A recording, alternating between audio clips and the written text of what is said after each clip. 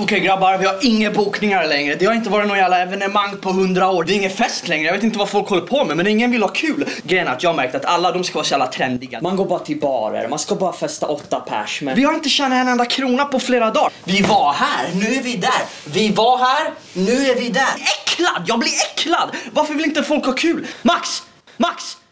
Vart är han? Där. Har du något förslag, va? Ska vi inte bara ta emot mindre fester?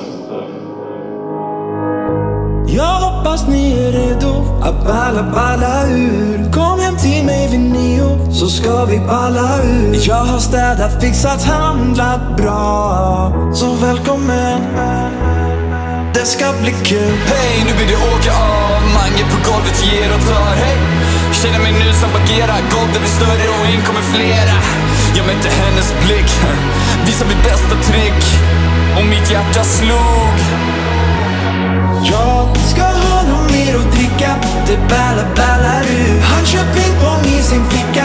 Han ballar ur. Och hon har fylla hicka. Det ballar ur. Det ballar ur.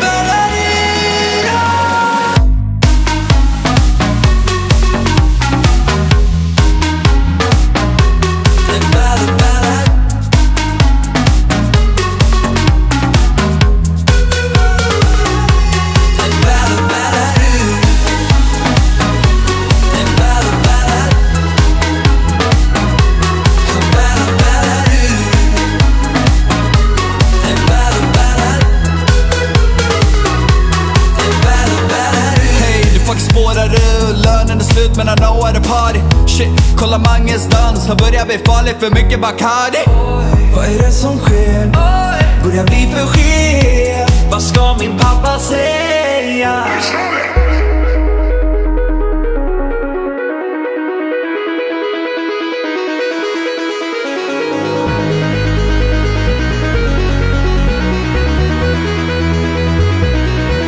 Det ballar ur. Men Mange han är naken. Det ballar ur. Han flyger i en drake. Han ballar ur. Det är ingen snack om saker. Vi ballar ur. Det ballar ur.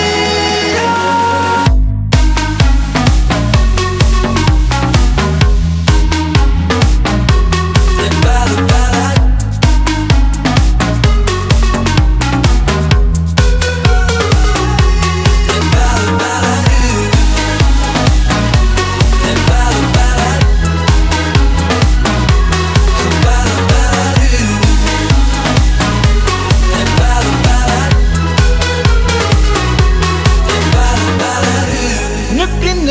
Huset, jag tror vi ballar ur. Och Mange han är ledsen. Jag tror vi ballar ur.